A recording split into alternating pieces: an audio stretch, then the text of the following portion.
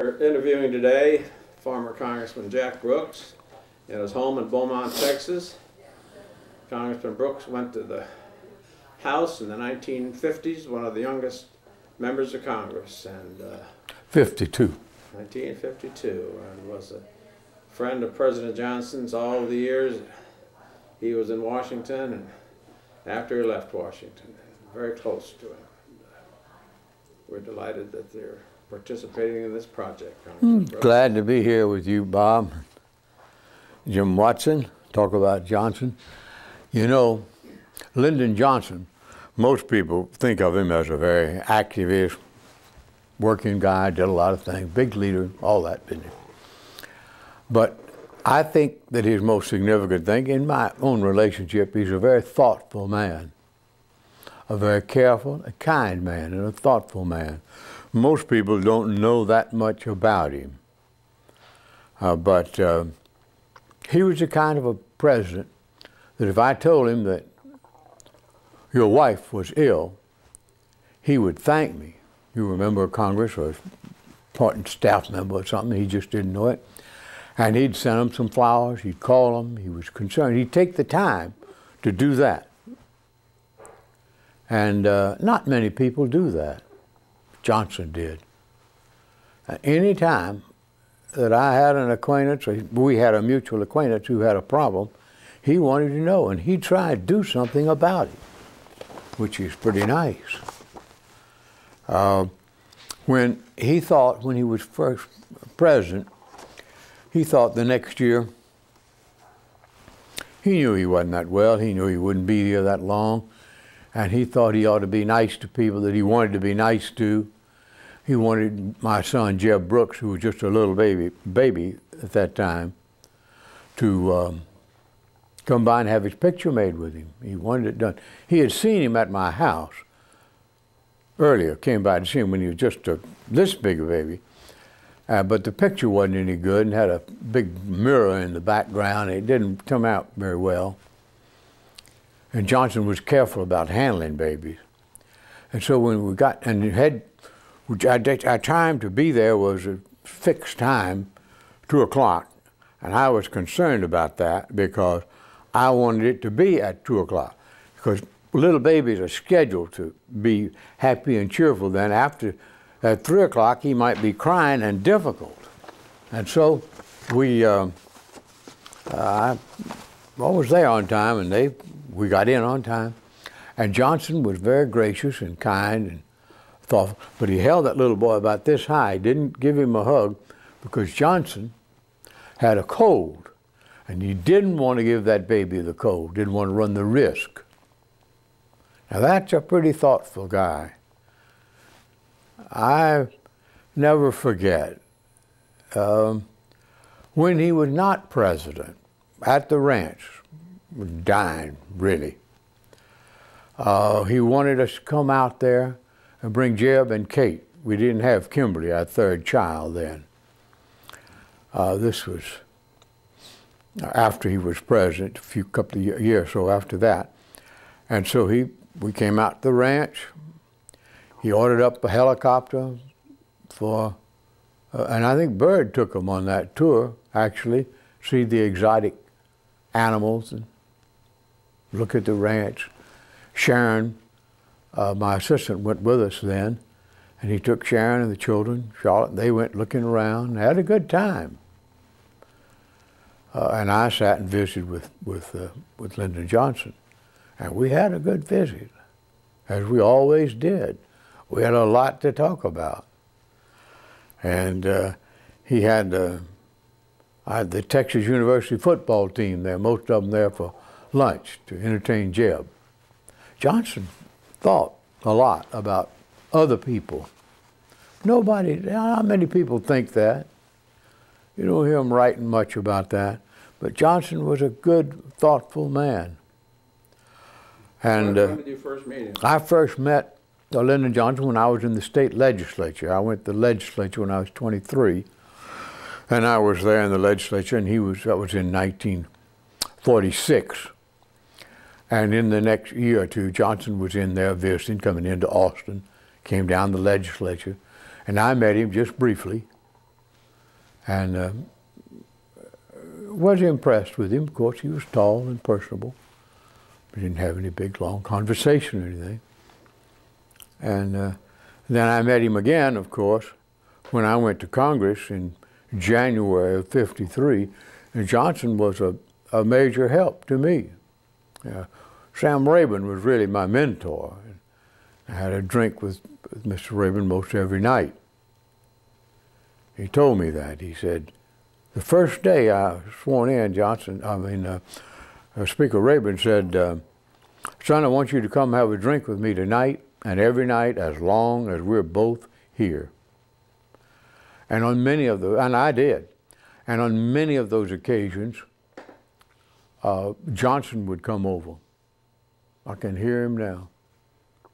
He would pick up the phone. Yep, we're still here. Yep, we'll see, we'll be here, thank you. Johnson, coming over. It would be 7 o'clock at night, you know. We'd already been there for an hour and a half. But Johnson would come late.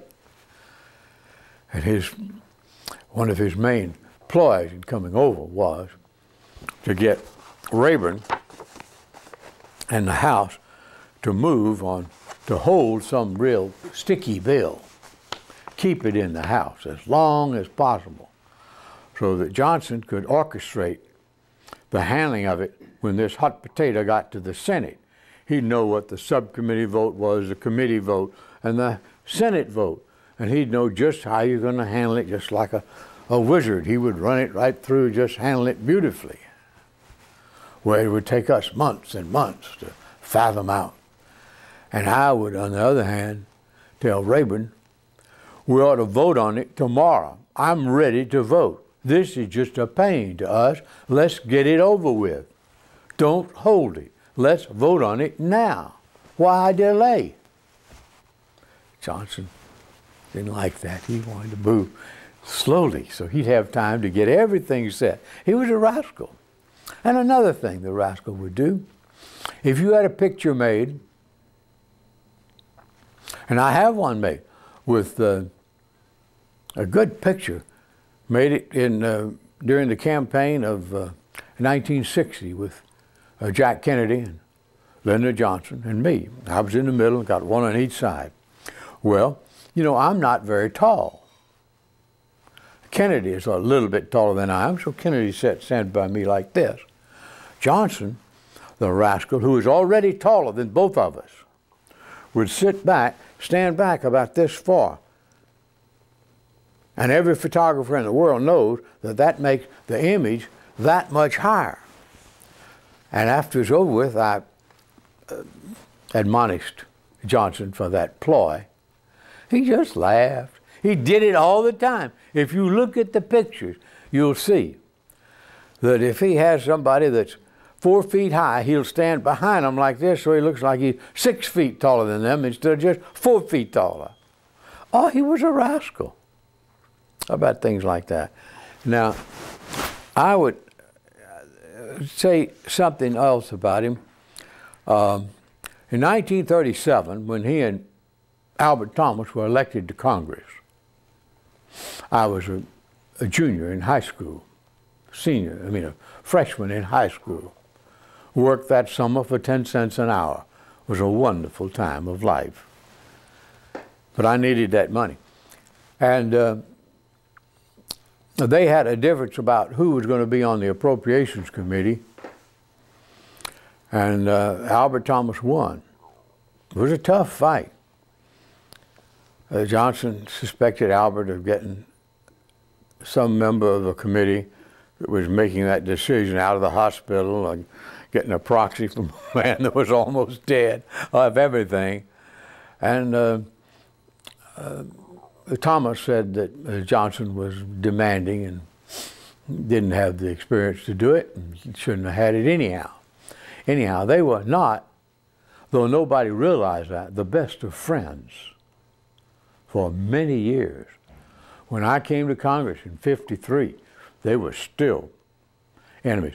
They both had allegiances to some of the same people in Houston, George Brown and others. And they were all friends. And they built the NASA space station transportation. Johnson put the clout on the Senate for the money. Johnson and Thomas handled the money in the House. And George Brown selected the site in Houston. And it all worked out fine, but I knew that they were not happy, because when I would visit with Johnson, he'd say, and I visited with Thomas, Thomas was my bosom friend, I loved him. And Thomas would say, you know, I see you down there with Johnson all the time. He says, you better watch him, I'll tell you, really now, Jack. And Johnson would say, now, you know, you better keep an eye on old Albert. You know why those Secret Service men were on the running board when Roosevelt went to Houston and Thomas was there? They didn't want Thomas to steal his watch. They were not. They kept working on me. They didn't want me to get carried away with either of the others, which I thought was kind of funny. And so one day Charlotte and I decided, when he had bought Pearl Mester's house out there in Washington, a nice place to entertain, and I said, Charlotte said, we ought to get them together. She knew about this, I had told her. And so we invited them both, tried to get them both to talk to Thomas Johnson if we could not have Albert and Lyra out, and we'd all have dinner together. And Johnson was willing. And we set a time and an evening, and we went out there, the 6 of us, and they were gracious. We had a drink, got to visiting a little, breaking the ice a little, and we had another drink, and Thomas started talking about one of the things he had done to Johnson, and then Johnson started talking about one of the things he'd done to Thomas. And I tell you, we had more and more drinks, and more incidents came up. And Johnson reminded me that while we had had a little falling out about a federal judge, he said, I didn't have to pick federal judges when I was a congressman, Jack. You shouldn't have had anything to do with that.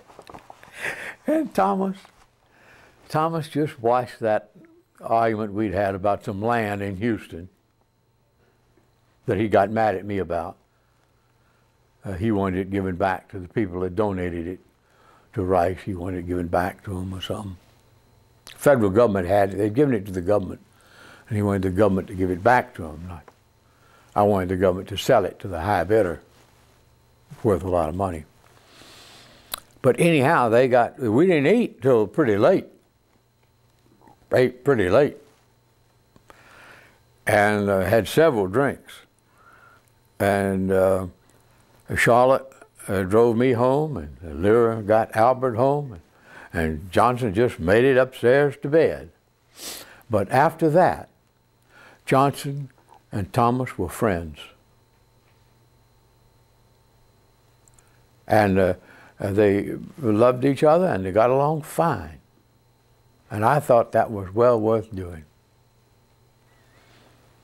It wasn't good for adverse legislators, because between Johnson, with me working on it and fingering them good, and Thomas working on their appropriations, and Johnson not being supportive, some of them got into real trouble, because that combination was powerful, the Johnson and Thomas operation.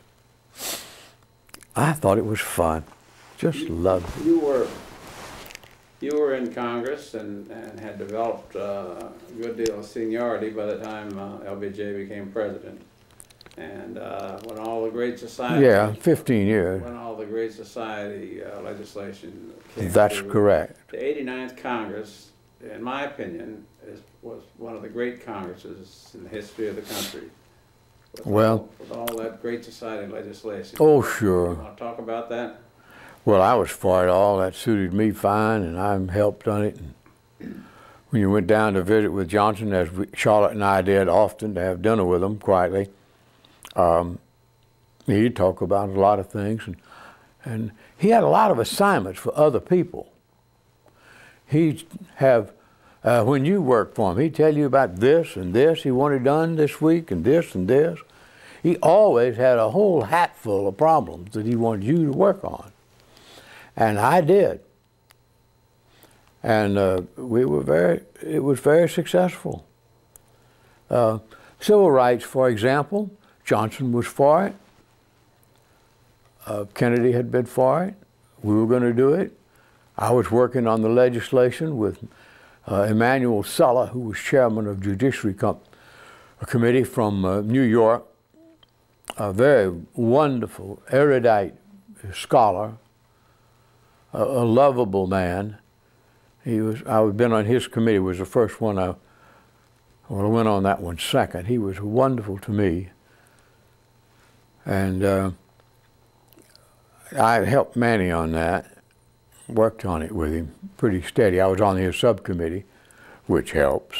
That's the right one to be on if you're on a subcommittee. And we got that passed. And Johnson was good about it. Always very supportive. I heard some people say Tip O'Neill had something to do with it. I didn't know what. The committee was made up of a lot of Southerners. They were difficult. And on the morning, we were going to have the markup on the Civil Rights Bill. Two of Kennedy's stalwarts from the Justice Department, one of them called me and said, I hope you can come down and see the chairman now. He's concerned about this bill. Chairman Manny Sulla. So I went down to the committee, and there they were with Sulla. Sulla looked like he was a little perturbed. And I said, Manny, I said, you came to Congress the year I was born. You've been here for 40 years. What do you care what those dissident members say or think about you or anything else? Nothing. We'll go in there, gavel that thing through, and recognize the people we need to make appropriate motions. Don't recognize them, gavel it through, take the vote, and it'll pass, going away. Don't worry about it. That's all there is to it. He said, pulled the drawer open, old school, pulled the drawer open of his desk, pulled out a bottle of whiskey, said, let's have a drink on it, Jack. So he had a little drink, had to me, I had a little drink. The two honchos from the Justice Department, the big shots, he didn't offer them a drink, say another damn word to them, put the top on the bottle, put it back in his drawer, closed it, and got up and went in and had the meeting. I liked that. I thought it worked out beautifully. But anyhow, Johnson's programs had a way of getting done. Because what people don't understand is that Johnson was a connoisseur at Congress. He served in the House, he served in the Senate, he worked on subcommittees, worked on committees, he worked in management, scheduling, conference committees. He knew the intricate details of how a bill goes. And he also knew, superimposed on all of this, knowledge of the mechanics of the operation, which are fairly detailed and sometimes can be a little tricky. He understood people. He understood what motivated members of Congress and the Senate. And he knew how to persuade them. And he was not adverse to picking up the phone and talking to them, or going to see them, talking to them with their lapels, ruining their damn lapels. He liked to jerk on people's lapels. And he was fun. He was fun. I'll tell you another thing. One time we were having dinner in the White House. Well, before that, I had a bill to have independent auditors, internal auditors, for each agency in the government. Not to restrict the management, but as a management tool. They would report to the secretary of whatever the agency was. And if in about, I think it was 4 months, 5 months, 3 months, if they had not taken any action at all, then they would send the report to me, my committee, government operations at the time. And then I would have taken it and moved it from there and done fine. I would have got them a little publicity and a little adverse comment and a little investigation, and we'd see what they would do to save that money or more efficiently operate their agency. I didn't have any awe of how they ran them, you understand. And so a couple of the agencies weren't for it, as you can understand. Some of them are pretty, they don't want anybody to know that they're not inefficient, they're efficient, or that they're wasting money. So they were not supportive of the legislation. And Johnson asked me one time how it was going. I told him we had some problem with some of the agencies. Well, he said, who? And I told him. And he called them. And they wrote letters and said that we have thought this over and really believe that it would be useful. You could see their arms had been twisted and their hands were hurting, but they signed those letters. And we passed it in the committee and in the House. Went to the Senate, and some of those same dissidents got some senator to hold it. And I was having dinner at the White House that night, just Johnson and Ledbird and Charlotte and I. And I said, well, we're still having trouble with that old boy. He said, yes, I know. The phone rang, and he'd already got his staff. They'd been tracking that senator down. And that senator was at an airport. Johnson took the phone off from the table, got it from the table and walked the phone over here. Talking to him on the phone, and he talked to him about, he had some projects in his state that were very important to him, and Johnson says he'd been looking at them, and he was looking at them pretty hard, but he was concerned about this legislation that Jack Brooks had sent over on internal auditors for the various agencies. He thought it was worthwhile and useful, and he hoped that the senator could see it that way and take his hold off that legislation. And the senator, after that discussion of those projects in his state, decided that he could, that minute, take the hold off. And the bill passed and it was signed. Now that's Johnson helping, and he knows how to help. Now there are not many people that I knew as president, and I knew all the presidents since Truman, that were that good at picking up a phone and talking to people and persuading them and getting action. Johnson was a wonderful guy, a wonderful friend. I enjoyed that. That was fun. Let me see what else. First time. Well, we might talk about one other thing. I was in the motorcade in Dallas on the 22nd. Interesting day, anniversary date. 40 years ago today. That's correct.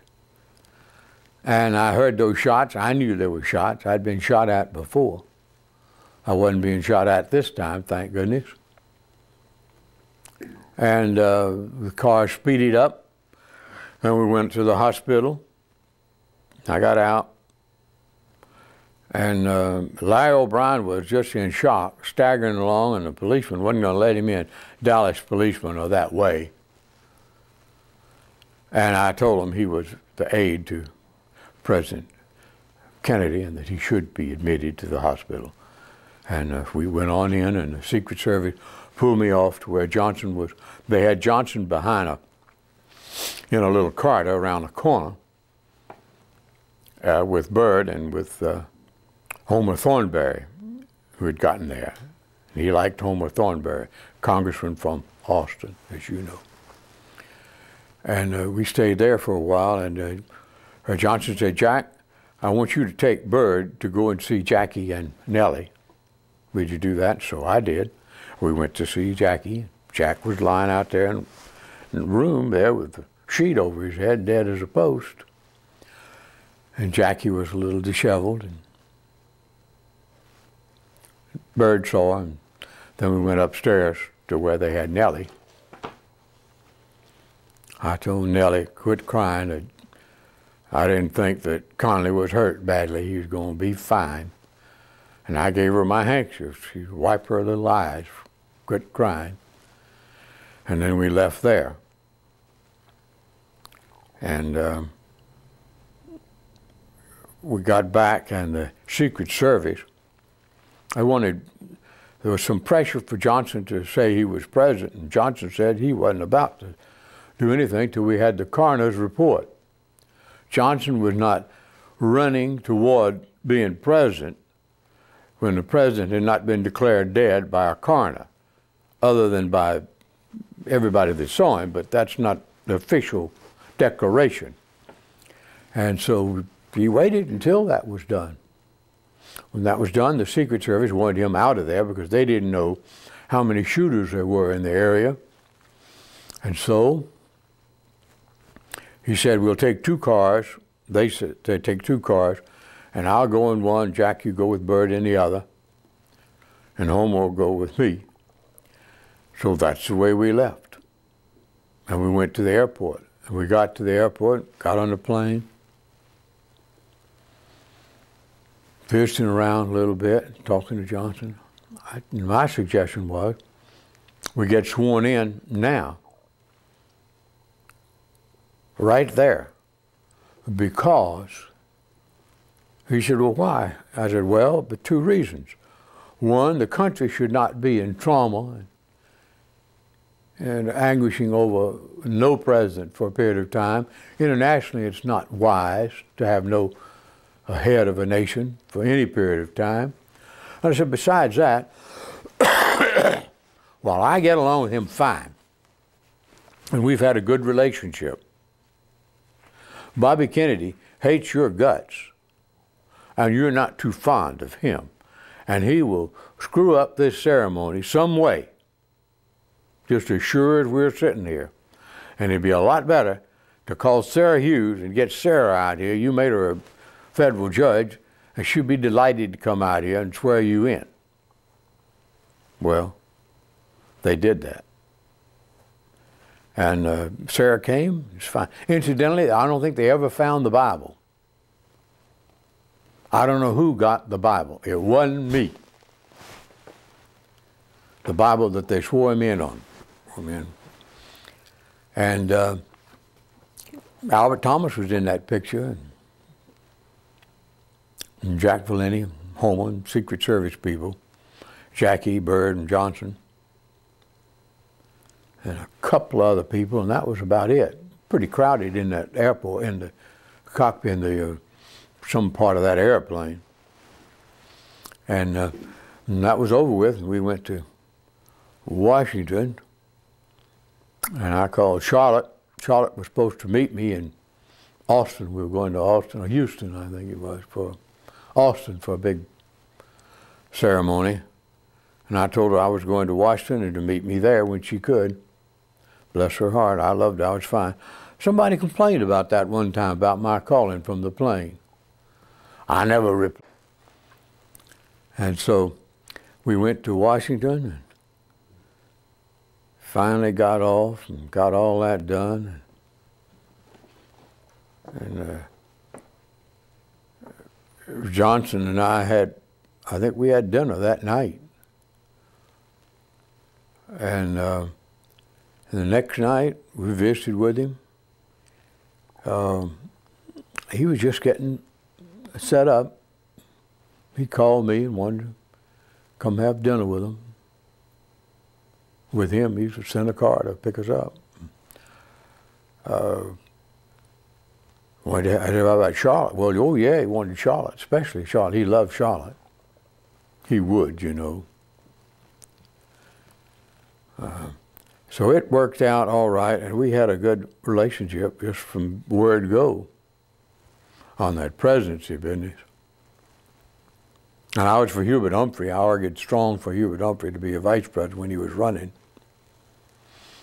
And Hubert was a good vice president. I think it was a tragedy that he didn't get elected. It wasn't Johnson's fault. I mean, it just nuances of politics are very funny. I always said that anybody can get beat. I didn't think it was going to be me, but I was in '94. Democrats kind of sat on their hands, and Republicans coalesced, and they work hard. Republicans work hard for their candidates. And they'll vote for any Republican. Any Republican, I tell you what, the devil himself said he was a Republican. They'd vote for him quick and support him, give him a lot of money. But, and that happened in '94. We had lost a lot of good Democrats. Although it was a blessing for me, my wife was ecstatic, tickled to death. And when I had Kimberly on my arm, then she was about 17, 18-year-old, pretty little girl, like that, telling television here at home at the end of the election. I said, well, the people have spoken. It's been a challenging life, and I've appreciated it. And you have spoken, and I know that you'll get everything you so richly deserve. My opponent that they had elected, and they did get it. Nothing. For 2 years, and of course, I didn't like getting beat. I didn't mind leaving Congress. I was ready to leave Congress. I'd had enough of that. And so I didn't quit campaigning. And for the next 2 years, I continued my efforts to see that we had a decent congressman down here. And at the end of 2 years, one of my former interns was elected and is still being elected as congressman. We beat that character thoroughly. He hadn't been elected to anything since, statewide or otherwise. And his last job he got fired from, over in Galveston County. But his wife worked for NASA, and I never did get her fired. I thought that would be petty.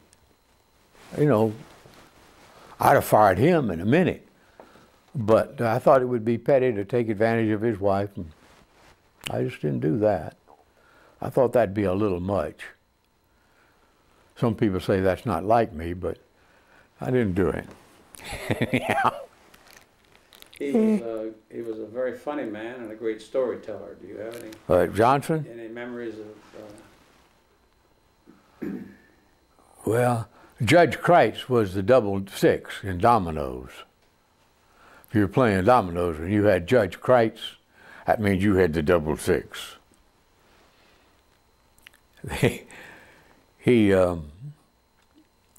played with, who did I play with? Johnson and Mahon, and it might have been Sam. Sam Johnson, his brother, played with us. And we were beating. He was beating Mahon pretty good. Talking about Judge Kreitz and a few other little things he did. Somebody told him he was making a mistake beating Mahon, but it didn't worry him. It did worry him, though, and I played him dominoes out at the hospital when he had his operation, and I beat him. That irritated him. That was good for him, keep his blood pressure up. And I'm the one that'd tell him no sometime. One time he had a bill to do something, I forget what it was, and I told him, that's a foolish idea, it's not going to pass. I'm not for it, I don't think it'll work. We're not going to do that in Congress. I don't believe. Yes, we are. You just don't want to help, you know, and he just raised all kind of hell with you. Like you just shot him or something. You just don't want to be for the program. Brooks, you're just not helping. Well, I said, it's not going to pass. And it didn't. And he never mentioned it again. Some of the ends kind of thought that Brooks would get checked out by not always agreeing. But I never did, because Johnson knew I told him the truth, what I thought was the truth. And it often turned out to be the case. So, yeah, we did all right on that. I'll tell you one thing, it's back on his being thoughtful. We were sitting in the little gallery on the second floor, little gallery at the White House. We were back there having a drink after supper one night, talking about just various things, appointments. He had lots of appointments to make. I had told him one time, you ought to let Yarborough have an appointment every now and then. I said, you got more than you got time to make. We hunt for good people. And let old Yarborough have some of them. It'd make him happy. And Johnson said, well, he said, if you were president, would you give them to him? Well, that's a hard answer. Of course, he knew me pretty well. And the answer is, I probably wouldn't have given him any either. And Johnson didn't. But if we were talking about that, that's one of the things. We were chuckling about appointments. And we had an understanding about appointments by then. And he said, you know, I said, how about old Lindley Beckworth? Why don't we get him doing something? He was bright. He was back in East Texas. He said, yeah, he'd make a good judge. We could be appointed as a federal judge, special judge. They need one in New York.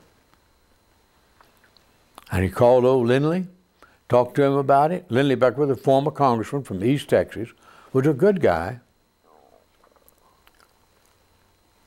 Allegedly, he used to take the toilet paper from the office to his house in big bundles.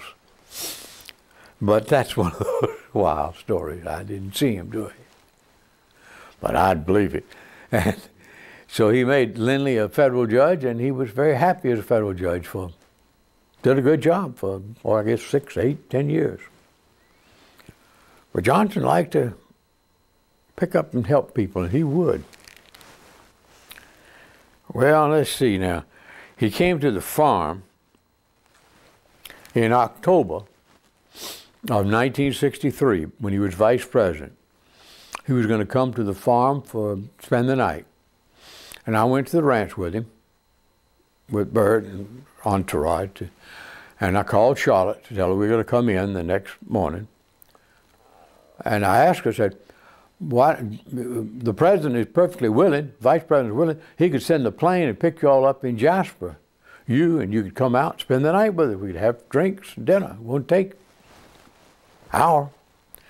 But Charlotte declined that invitation. She'd been working like a dog, getting the house all cleaned up and tidied up and organized. Her 10-year renovation had been done in a week in anticipation of the vice president coming.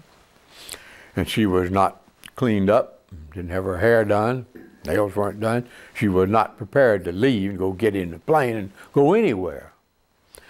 She didn't come. And so we came the next day, and instead of staying one day, Johnson stayed 2 days, 2 nights. He slept in the front room of that old house built in 1856. And I hadn't fixed the new bathroom up there. There was the old bathroom, and the tub was a regular tub, but at an angle, the supports underneath that old bathroom had deteriorated, and the tub was not level. And in addition to that, there was a lot of iron in the water, and the bottom of the tub was brown. Have you ever seen one of those tubs with a brown bottom? Anyhow, that's the way it was. Johnson and Byrd never said one word about that. They didn't mention that, they understood about those kind of things. They were not stuffy people. And they didn't say a word about it. That suited them fine. It worked. They didn't say a word. And I told him we'd have a few people there to visit with him. We had about 10 for dinner. My mother, a few close personal friends. And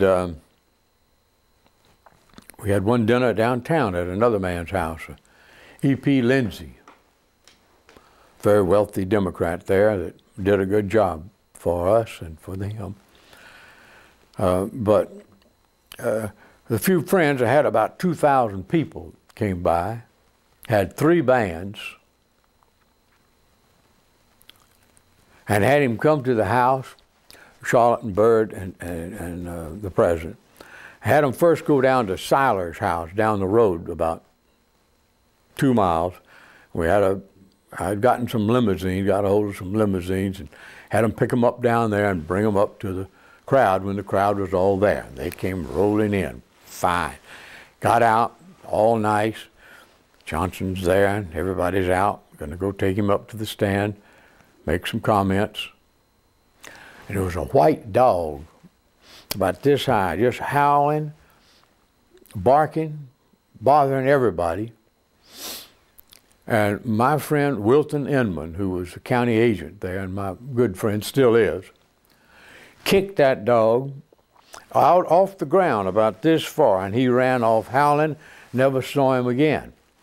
And the crowd was sitting like this, looking at Johnson and Byrd, never said a word. They didn't get excited about it. Now there'd be 8 people wanting to call the Humane Society for kicking that dog out of the way like it should have been. But anyhow, Johnson made a good speech. And we visited a minute there. And Johnson admired the pretty girls in the band.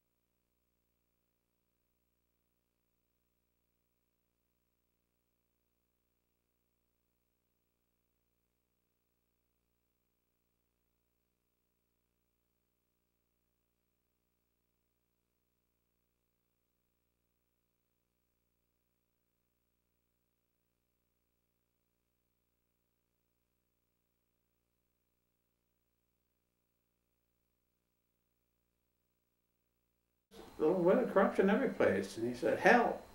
He said, I'm sure somebody's stealing something right here in Beaumont right now.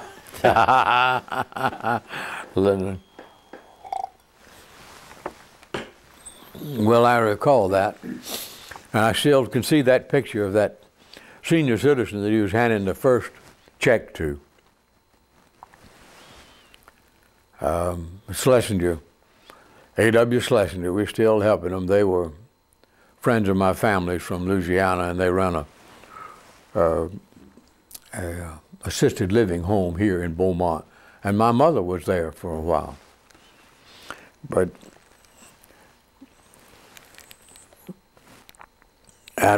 back at the farm, he stayed at that farm in the same room that I later had Sam Rayburn was there.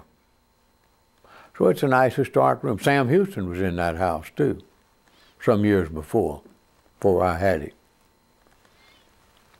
And Johnson he had a good time, I think. I think he enjoyed it. Bird did. And Lady Bird Johnson, of course, was a sweetheart, always was. She was a real help to Lyndon Johnson. Not only did he love her as his wife and his mother of his children, but she was a real strong supporter and a good advisor. She was a good judge of political matters even. And of course she helped run their business. It was originally her money, and they parlayed it and did very well with a little management from Johnson and active management by her, and they did very well. And Johnson liked that business part fine. He just didn't have much time for it. I remember we were talking in New Orleans, had a ceremony, and people wondered what we were talking about. Or what we were talking about was I had started a little bank, and Johnson, of course, had a small bank interested too. And he was telling me that you don't ever loan money to your directors. He had nothing but wealthy directors. They didn't borrow any money. I thought to myself, doesn't work out that way. My directors borrowed lots of money, and most all of them paid it back. But Johnson was fun, right? And now they had the convention in 1960 in New Jersey, and it was a big party. We had a good time. Had a good time. And Charlotte and I went. Well, that wasn't in 1960. That must have been in 1968 or 64. No, the convention in 1960. Was that in New Jersey? Los Angeles. Los Angeles? Well, this one was after that. New Jersey was 64. 64. Atlantic City. 64 was the one, yeah. And we had, it was in August, about the time of Charlotte's birthday. They had a big party. It lasted into Charlotte's birthday. I told them it was all for her. And it was a good election. A good election. Johnson did well, of course. Now, in the Senate,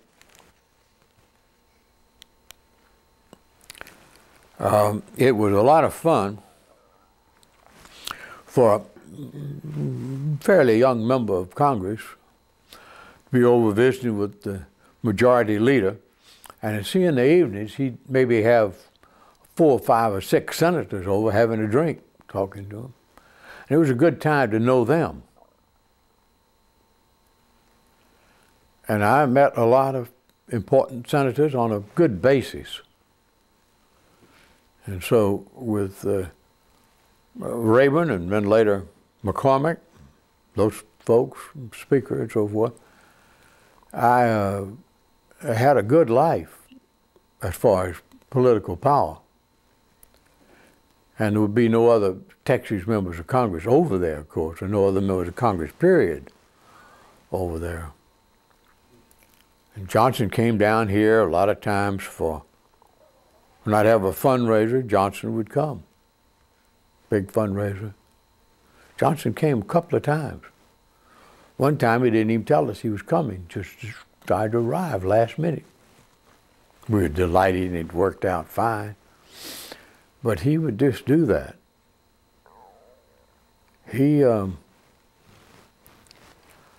wanted me to, when he was vice president one time, we were swimming, we had liked the pool warmer, Johnson and I, so we'd turn it some gun up. Other people liked it cooler. We liked it warmer, so we turned it up.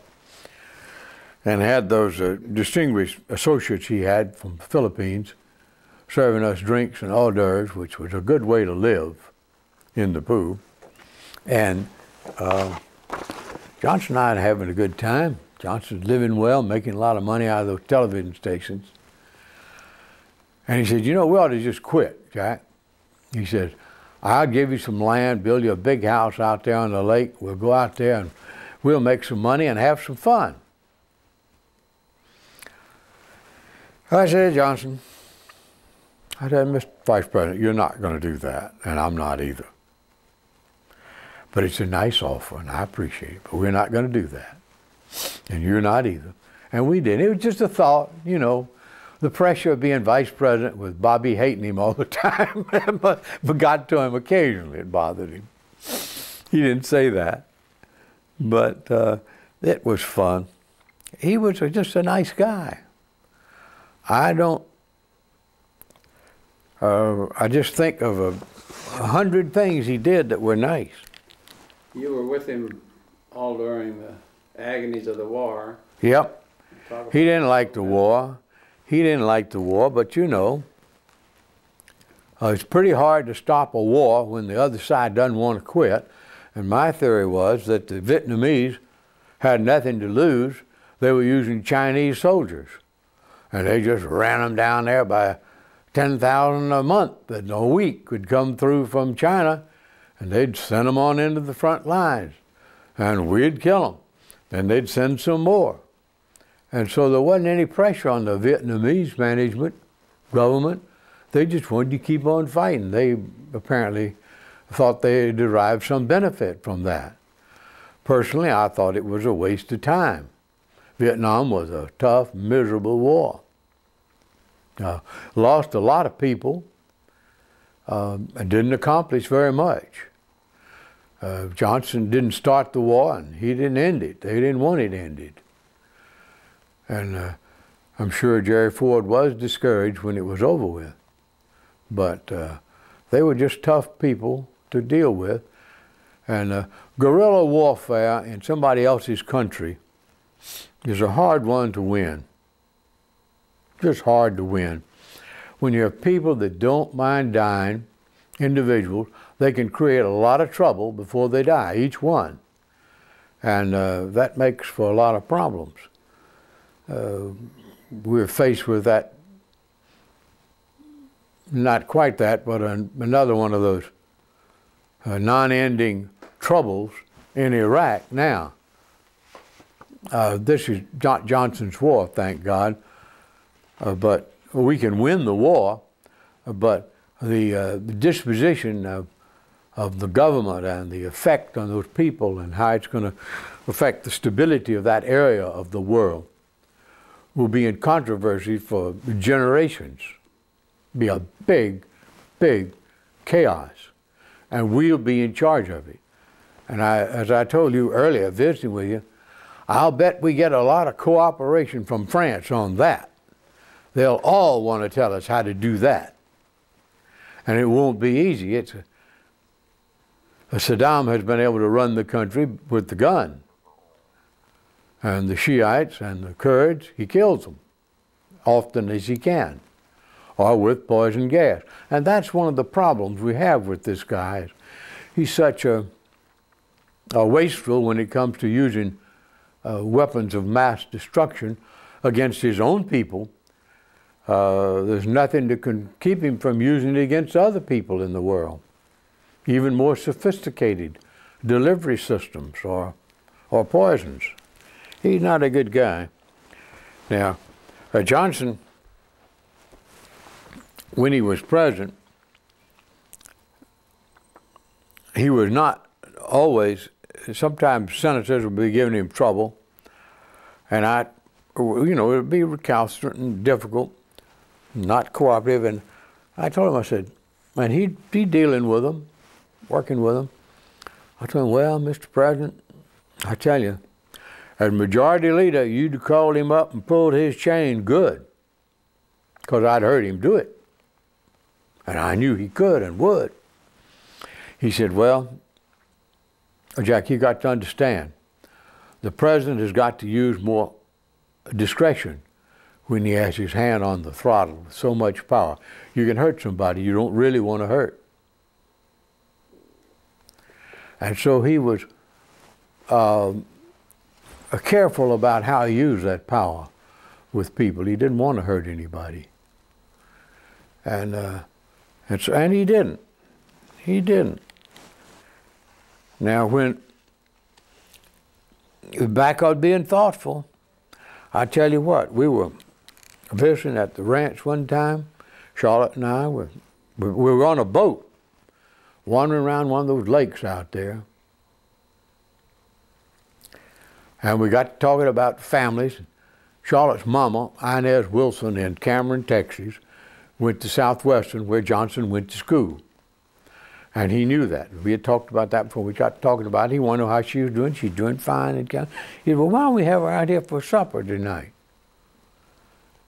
Well, Charlotte called her and made arrangements that they could be, and they sent the plane to pick them up in Cameron or Hearn, Texas, wherever they landed the plane, brought them to the ranch, had dinner, had a wonderful time. Now, there are not many people that are that thoughtful that we'll send a plane to get your mother-in-law or your mother and her husband and fly them out here and have dinner with them, wine and dine them and treat them right. And just not many people that would do that, but Johnson did. He wanted, and they spent the night at the ranch. They loved it. They talked about it till they died.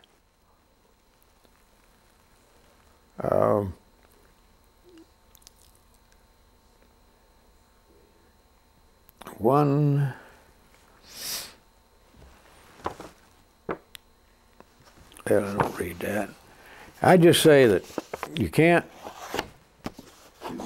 say that Johnson was not a major force in the country, and you've got a lot of people going to give you all the details of his legislative accomplishments and all that business. And while I participated in it and voted for 99% of it, I don't know what I voted against, not much. But I just did not want to spend my time analyzing what the historians have already got written down in the record. And they didn't know him anyhow. They're not going to talk about these things. They didn't know him from Adams or Fox.